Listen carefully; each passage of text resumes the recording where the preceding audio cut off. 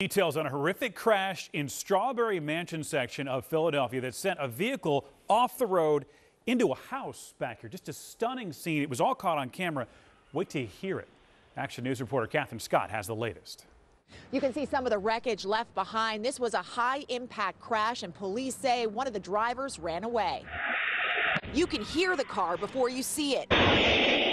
This surveillance video shows the red 2019 Dodge careening into multiple parked cars and an apartment building in Strawberry Mansion shortly before 10 p.m. Come outside, people scrambling, trying to help people get out the car. My car was hit, other vehicles was hit. My car is probably total. Couldn't nobody really move their car. They had to wait for Pico to come because the live wire and a pole was sitting on top of the car.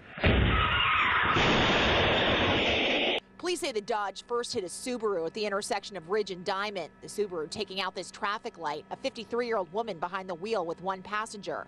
Both were taken to the hospital with non-life-threatening injuries, as was a 36-year-old woman, a passenger in the Dodge. They was able to get one person out, got her on a step. The other two people, they got out, the ambulance came and took them. But the driver of this Dodge ran away, leaving behind his passenger and this wreckage, including a hole in this apartment building.